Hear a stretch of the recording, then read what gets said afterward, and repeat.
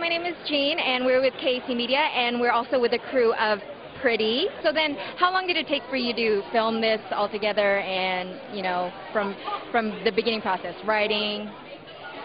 Well, actually, I didn't even want to make this film at all until Kita came to me, and he told me he had an idea for a really great short. So I heard him out, and we met over a lot of coffee breaks, and we just kind of started getting his idea of this comic strip that he had, and we developed it into a story. And that took about like 2 weeks, and then we shot it. So we wrote the script in 2 weeks, and then we shot it in 1 day, even though it was supposed to be 2 days. So we just kind of like plowed through it, and then we edited for like 2 weeks. About 2 weeks. How was that?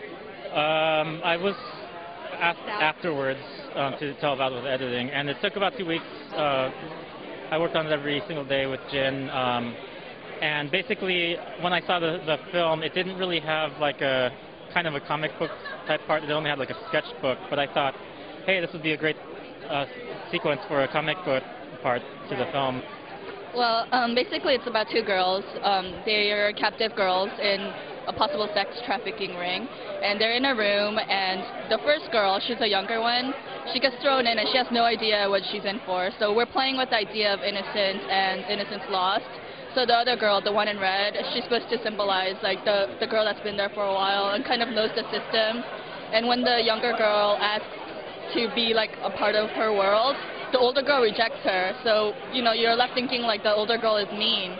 But in the end, you start realizing that she's just trying to protect her. And the younger girl's innocence is also symbolized by her drawings compared to the older girl's drawings. And you're going in and out from like realism to like magical realism and this kind of fantasy world that they both created. And it's kind of also like, they're kind of in this captive world, and they're trying to find anything really to help them free, so they're looking for hope in anything that they can. And really all there is in that room is a comic book, a sketchbook, and fuchsia lipstick, and a black eyeliner, so they gotta just make do with what they gotta do. Was the fuchsia lipstick your idea? Yes, it was. I insisted on the fuchsia. I thought it would go well with her skin and the red dress, and because I did the artwork, I felt I should consult a little bit on that area.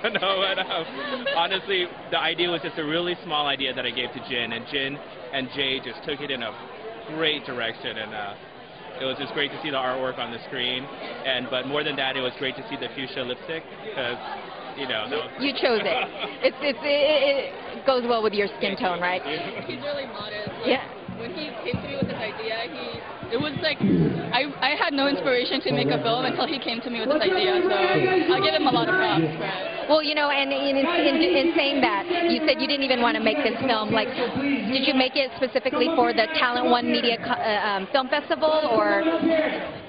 So basically, yes, this is basically for Talent One Media, but hopefully it'll get to other film festivals too.